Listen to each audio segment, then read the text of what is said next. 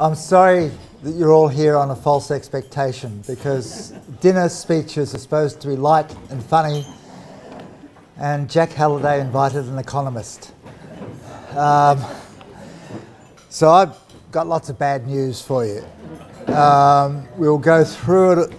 Some of it I'll try and put as nice a gloss on it as I can, but I guess it's my nature to try and pick holes in the dominant paradigm. And in economics, the dominant paradigm is that Australia has come through the GFC without a recession. Okay? Yep, sorry, I'm a bit oversized. And that we alone of the developing world have sort of gone 25 years without a recession, and growth is good, job growth is good, and things are pretty hunky-dory. But I think some of these issues I'm going to raise with you are important, and they matter to people who aren't economists, because they shape our horizons. They shape what we can do and can't do in the areas of our own concern. And when Jack rang me, I'd just come back from Italy, and that was quite alarming, having 6 weeks in Italy, which I used to live in long ago, and seeing how things have deteriorated there in terms of the social cohesion of the country and the economic prospects of its young people. Italy is probably the first Western country that is looking like sliding out of the ranks of developed Western countries in relative terms. It's had 20 years now of virtually no growth at all in per capita output and incomes. It's got 11.3% of its workforce unemployed. In other countries, we've had, like in Australia, for example, we've had a big expansion of female employment of older people. In Italy, they haven't had much of that at all, very little. It's still a much more, one of the things that really struck me was it's just a much more sexist country than this one is. And it's still a country where your horizons are limited according to where you come from and who you are, what sort of gender you are, and so on. And if you looked at Italy now, its politics is splintered into three totally unreconcilable groups. One, the right wing, which itself is three groups who find it hard to reconcile. You've got the socialists in the centre left, who are kind of more or less like the Labor Party here. And then you've got a sort of splinter group off from them. There's about 10% of Italians would like to see a government that was of the further left. And then you've got the Grillini, as they're called, Beppo Grillo, and the comedian who set up his own party. And that's sort of a bit like the Greens, but it's much bigger and much more populist and much less sensible, frankly, than the Greens, and more extreme and doesn't agree with any other party on anything. And Italy's just ungovernable. And how you get a majority for any kind of reforms to improve its horizons, I really couldn't see from the time I spent there. So I came back rather depressed, and this is when Jack rang me, and I kind of had this in my head. And that's the theme I decided to talk about tonight, which is very inconsiderate of me, since you're here to have fun. Sorry, if you want to walk out at any time, feel free if I'm just too negative. Now this is, presumably I can get rid of that. Oh. We'll get this onto your... The social media is catching up. Righto, okay. Anyway, let's just jump straight to the slides since time is short. What is some of the things I want to focus on that worry me about Australia today? The first one is the jobs market. And people, when they look at the overall numbers, they say, oh yes, jobs growth is booming. And I've got to say, if you're my age, jobs growth, the jobs market's terrific. There's something like 1/3 of guys aged 65 to 69 are now still in work, which wasn't the case, of course, any time in the past. And women, likewise, there's been a huge increase in employment at the older spectrum. But for 15 to 20-year-olds, we've had an increase of 310,000. Everyone can see those figures? Are they clear at the back? Shall I read them out? Okay, I've got some old friends there at sort of one of the back tables who are probably sort of straining. This is 10 years, last 10 years. The number of 15 to 24-year-olds in Australia has grown by 310,000. The number of them in a full-time job has fallen by 190,000. So there's 500,000 fewer young people in full-time jobs. Now, a lot of them are studying, which is great, but a lot of them, as you can see, are either working part-time by choice. There's 62,000 of them. Underemployed, 140,000 people are working part-time but would like to be working full-time, basically.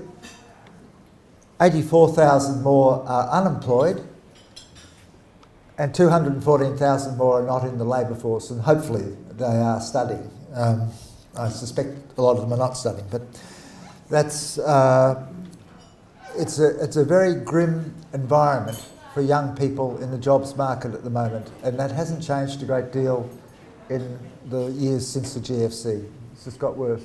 Oops. You want the next one?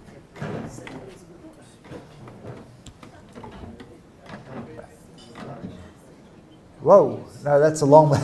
That's at the other end of the speech. Yep, that's right. That one, previous one we just had. Sheet two. Sheet two, that's right, sheet two. All right. Yeah, and now this is the most indecent thing I have to say tonight. It's sort of every time I tell anybody it feels like I've just farted in church. But the full-time jobs, where are they going? They're not going to the Australian-born by and large. In the 8 years to last year, the Australian-born added 74,000 jobs. That's a bit over 9,000 jobs a year for all the people born in Australia. Extra jobs. I mean, this is the increase. If you were born overseas, the vast bulk of them went to people who were born overseas. Now, not people who've been here for a long time, not the old migrants, but people who've come in recent years. And if you look at how the workforce is actually operating, the role played by labour hire companies, the role played by Section 457 visas, the way in which, for example, the NBN just contracts out to Infosys, and they bring their entire workforce from India. It's in the old age office, well, not the old age office, but the current, what was until recently part of the age office in opposite Southern Cross Station. I stood there one night and there was just this endless stream of Indian people coming out, and it turned out that that was the NBN office, and virtually the entire workforce of the NBN office is Indian. Now, I've got no objection to giving Indians jobs, but this is Australia, and we have Australians who want work in IT, and we are not providing the opportunities for them. Young Australians who want a starting job, want to build their own careers, not getting opportunities because of the way we are organising the outsourcing, the ease of hiring people from abroad and bringing them here without having to train them. And people are not getting enough training, our young people are not getting enough training, they do not have enough doors open to them to fulfil their careers. And this is, to me, a really serious problem that is not getting enough airplay in politics. If I just to finish this bit, I said the number of Australian-born number of increased jobs for the Australian-born in the last 8 years was 74,000. The number of increased full-time jobs for Indian-born people and other people from South Asia was 156,000 or something like that. It was more than twice the number, which is bizarre. This is, we do have to look after our own. Sheet 3? Oh, sorry, that's 20th century migrants and 21st century migrants. So people, it's actually people who came after 2001 and people who came before 2001. sorry. And our growth per head over the decade is, we have not had a recession according to the experts, and according to the Reserve Bank, for example. We didn't have a recession in 2008-9 because we didn't have 2 consecutive quarters in which GDP fell. On the other hand, we did have 400,000 people become unemployed and underemployed, and national income per head did crash by 6%, but they say that's not a recession. Well, we've had the lowest growth in the last decade that we have ever had since the Australian Bureau of Statistics was created in 1949. And it's been even lower than it was in those decades where we had 2 recessions. A real problem. And what makes it worse is that we're one of the better performers in the Western world. If you look at Europe, even the United States, Japan, there's not many countries that have done better than us. There are some, but not many. And yet, you compare it to the past, growth per head's now about less than 1%. It used to be 3% during the long boom, 2% during the sort of 80s, 90s, noughties. This is a serious fall in our potential to achieve other things, and particularly to achieve all those things that we like to be funded by growth. And I'm sure Race remembers what it's like to go into government assuming that you'll have 5 or 6% growth and then not quite achieve it. So if we go on to the next slide. So this is the astonishing changes that are happening in the world economy in the last decade. If you take the Western world in general, you're seeing growth has been slow, sort of 7% per head over the last decade. So it's less than 1% a year, like as in Australia. And pretty much the same in Europe, Japan, Australia, not much different. Look at China, India and Indonesia, the developing world. Terrific story there, and I'm glad for them. They're having very rapid growth, particularly China, but now India also taking over.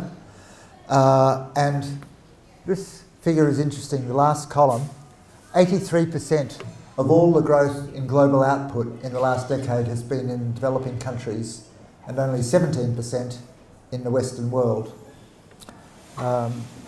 Next.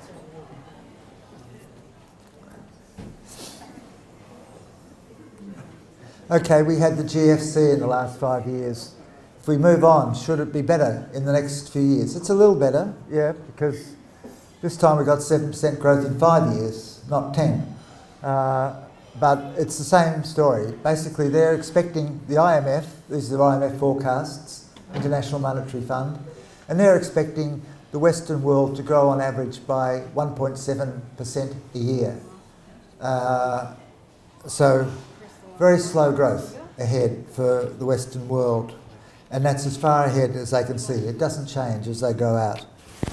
India alone is expected to generate as much extra production of goods and services in the next 5 years as the entire Western world, which comprises Europe, United States, Australia, Japan, more than 1 billion people in all.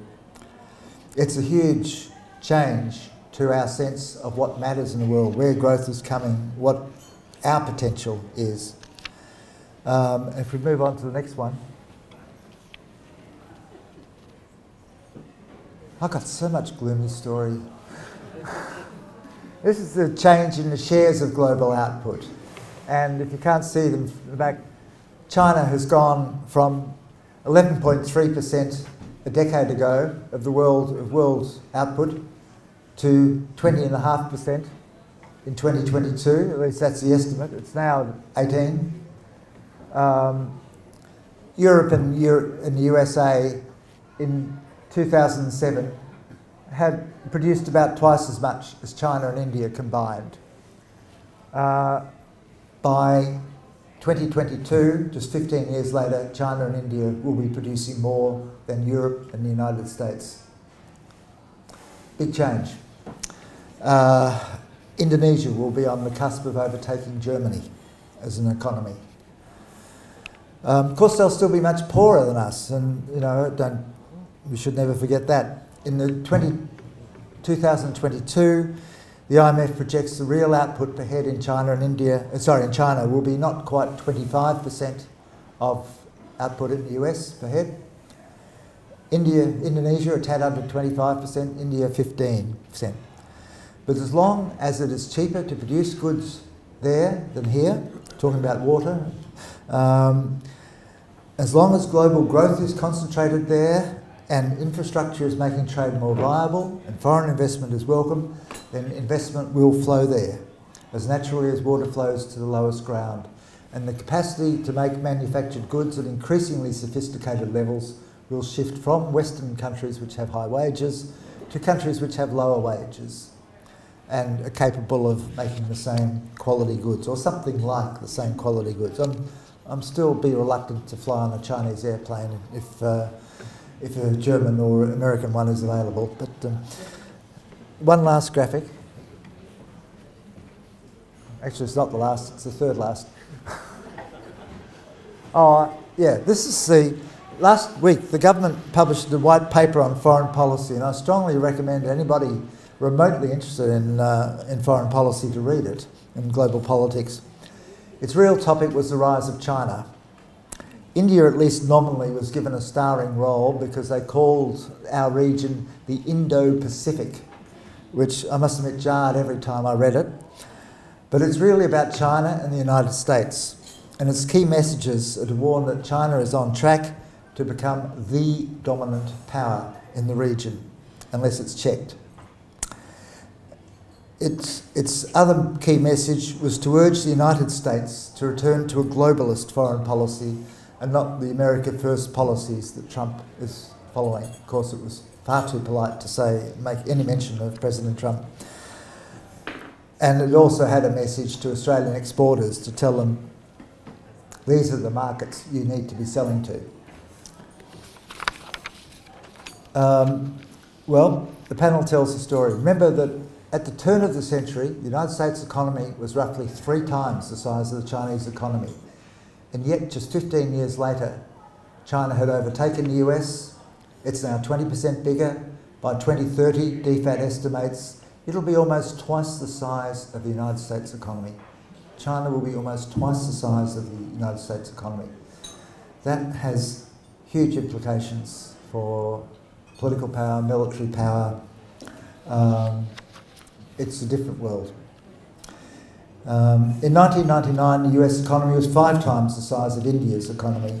Once you adjust, all these figures that I've been quoting are on what's called purchasing power parity basis, which means basically you adjust for different prices and costs in the different countries, so that you're comparing output rather than prices. Today, the US is about twice India's size.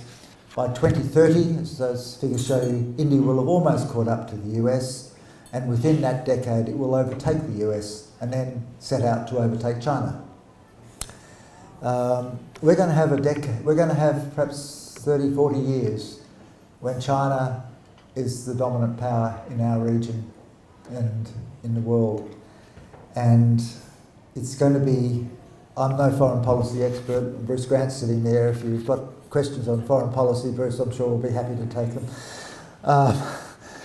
But it does raise huge issues in my mind as to how we will settle and solve global events. I won't get into a discussion of the white paper here, but I'll just say that I have problems with both the federal government's policy of trying to contain China and with Labor's approach, which seems to be a kind of trust China approach. But I do think it's a hugely important issue, and the more good minds like those in this room are focused on it, the better the chance that we will make the right choices. And second, the one thing I will say is I think it's very important that we understand China through the prism of Chinese history and not our own.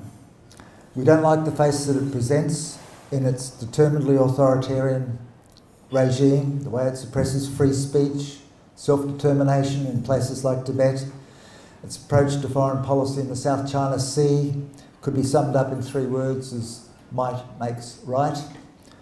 Or as Thucydides put it so eloquently, the strong do what they can and the weak suffer what they must. We're seeing people adjust to that in Asia. It's traditional. China used to send centuries ago, China would send out boats to Southeast Asia ships would come to their ports and demand a tribute for the emperor.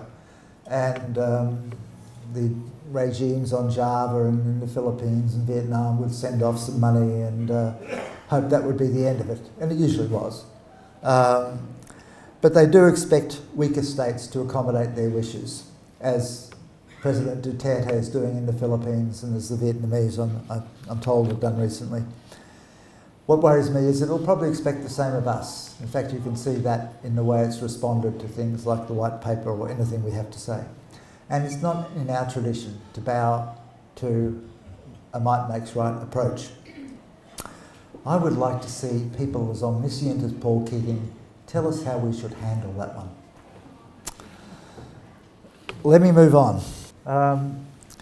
What has driven the dramatic shift in the engines of growth to the developing world is, above all, the shift of manufacturing to those countries. In 1990, China's manufacturing exports to the world were valued at 44 billion US dollars, which was about 6 times the value of what we sold to the rest of the world. By 2015, remember they were 44 billion, they'd gone to 2,144 billion. Making China the factory of the world by a very big margin. In Australia, lots of economic theorists tell us manufacturing doesn't matter. I doubt that you hear that said very often in China.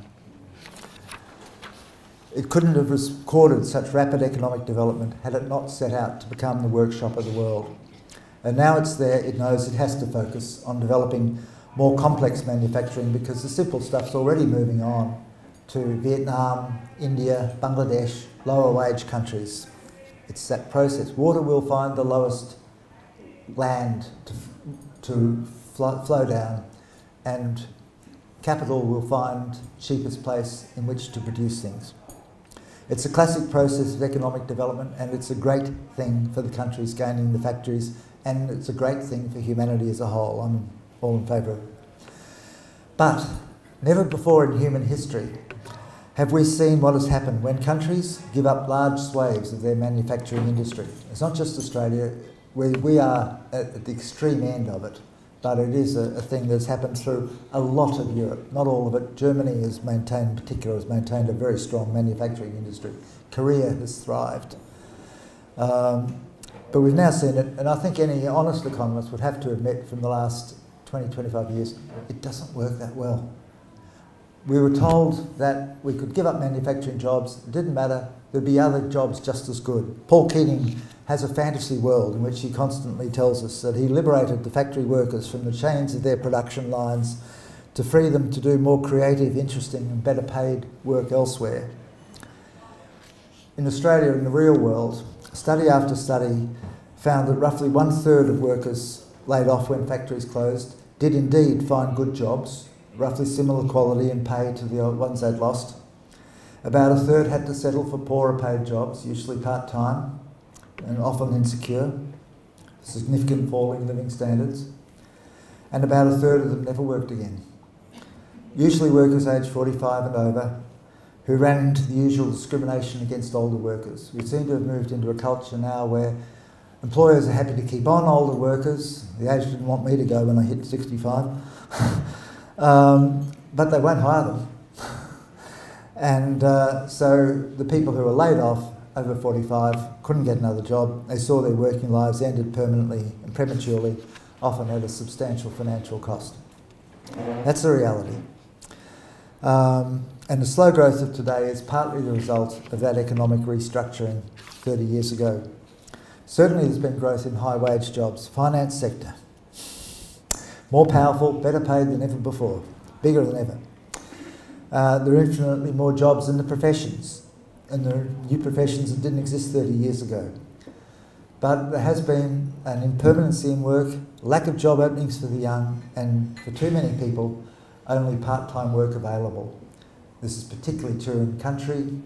An astonishing figure, even to me. And I, as you can tell, I'm a lover of bad news. But God almighty, in the last 10 years, Melbourne has added 263,000 new full-time jobs. The rest of Victoria has added 9,000.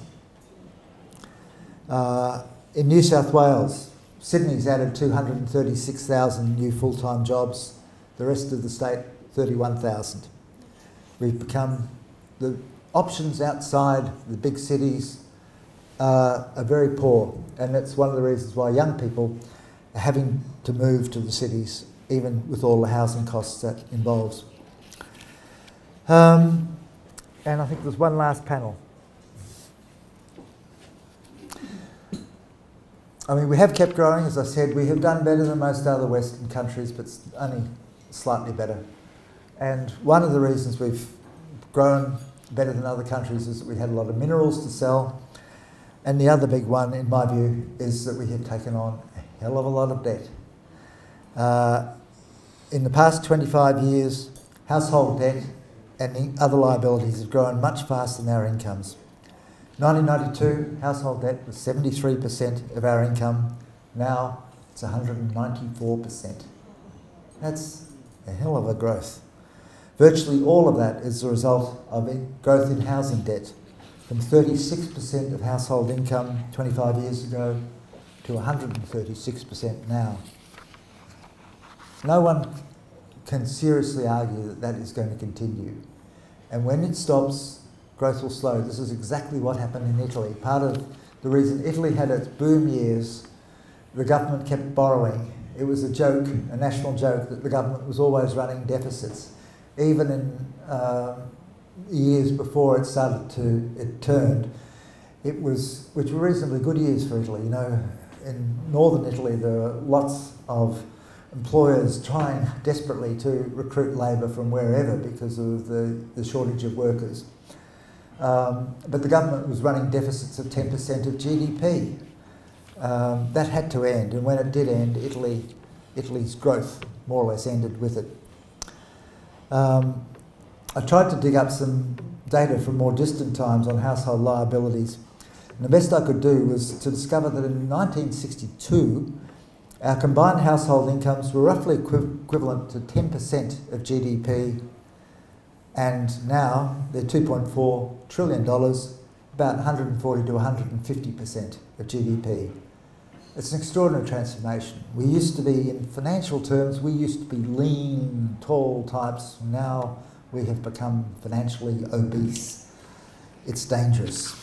We know that booms lead to busts. We can't say when, we can't say how, but at some point this housing boom will end and go into reverse. Prices will fall, speculators will lose confidence in future gains, put their rental homes on the market, prices will then fall further, and so on. It'll be an extraordinarily hard transformation for the Reserve Bank and the government to manage, and the Reserve Bank has not helped itself by being ridiculously quick to cut interest rates, which are well below where they ought to be if it wants to have an ability to stop future disasters.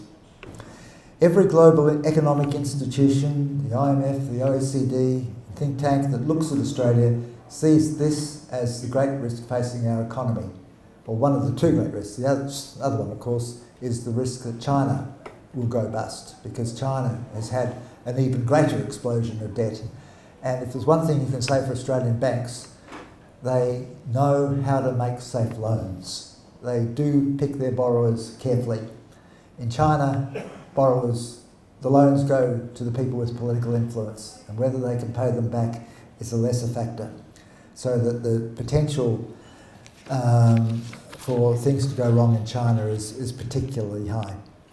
But so China and the housing bubble is the big danger facing Australia. It could well plunge us into recession, and as we've seen in the global financial crisis, recessions caused by falling asset values tend to do a lot of damage. We know how it happened. The surge in debt was driven by housing prices, which was driven by a combination of negative gearing, in some cases housing shortages, and in recent times the high immigration. The Hawke-Keating government's got something to answer for there too. I think the social consequences of restoring negative gearing in 1987 have to rank among the worst of any government decision in my lifetime. So I'm very delighted that Bill Shorten and Chris Bowen have had the courage to finally rule the line under this tax break. And I hope that over time they also act to limit the deductions for existing landlords, because what Labor's proposing, of course, is to rule the line, grandfather everything that's been done up to now, and then say no new negative gearing. But people will still be able to claim tax breaks on properties they already own, and I hope that Labor will also act to limit deductions for existing landlords, such as Senator Barry O'Sullivan, who, the National Party senator with 50 negatively geared rental investment properties. Now, I have given you a fun speech, haven't I? You know, that no one's walked out. I'm really glad. So you've enjoyed. You're a bunch of masochists. But look, I've got to finish. But of course, you want to know how to set things right. And if you ask me, I honestly don't know. I felt that in Italy. When I was young, I used to know the answer to every problem. But I was much cleverer then. And as I've got older, the less sure I am about knowing the answers to anything. So I had to call on my friends for help. And Dr. Pangloss agreed to convene a meeting of the Economist Club and to come up with the answers. And he said, look, Tim, there's no problem. We've got the company tax cuts are starting to come into legislation, and they will generate new growth in our society. The government is providing infrastructure to Liberal-run states, and if more states vote for the coalition, then there'll be more infrastructure built, and this will help to generate further growth. We have low interest rates, and we're developing the north, so Australia's future is roses, said Dr. Pangloss. Gradgrind agreed with the company tax cuts, but said they were nowhere near big enough, and nor were the tax cuts for rich people big enough.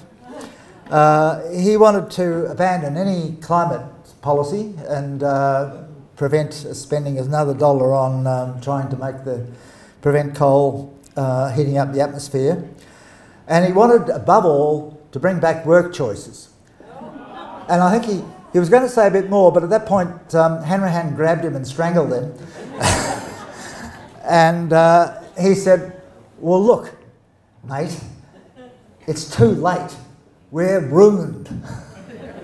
And I was telling you for 20 years what we needed to do, and you took no notice, and governments took no notice, and stuff you, it's all gone. We're ruined.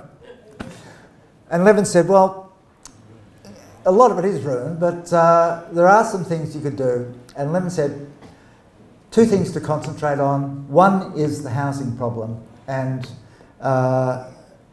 making sure that Labor in government fulfills what it pledged to do in terms of ending new breaks for negative gearing, or breaks for new negative gearing, and also making it easier for renters, reducing housing costs, and getting people to accept the idea that higher housing costs are not a good thing, higher housing prices are not a good thing, and lower housing prices are actually in the interests of the country and in the interests of the young people who are our future. And secondly, Gavin said, we need to focus a lot more on getting economic growth. I sometimes see politics, I mean, there's many people here from many specialties and trades and occupations and professions, but I often tend to see the policy battleground as being a battle between economists and lawyers, between people whose focus is on rights, which I'm all in favour of in their place, and looking after the economic interests of families and the poor in particular, those who need government to help them.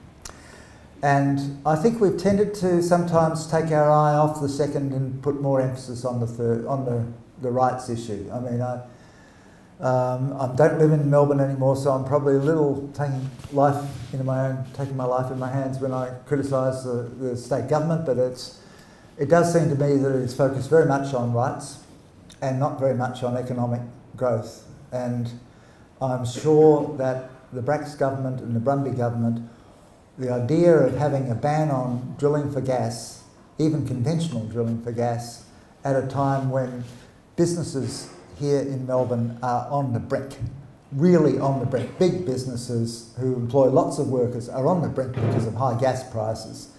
To have a ban on gas exploration is just warped values, seriously warped values. Some people won't agree. That's all right. I'm all in favour of having debate on issues, but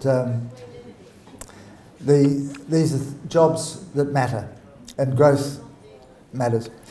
And the other thing that Levin wanted to say was that we should also push on with economic reforms where we can find good things to do, that we can build a constituency for and argue the case for without having to make too many apologies. All right. I told you I was going to make you gloomy. I told you I was going to make you depressed. I hope you have got something there to take home. There's particularly the implications of the rise of China, I think, are very large, and India and Indonesia, which will be the fourth biggest economy in the world within about 25 years. These are things that we need to think about because they're going to affect our future.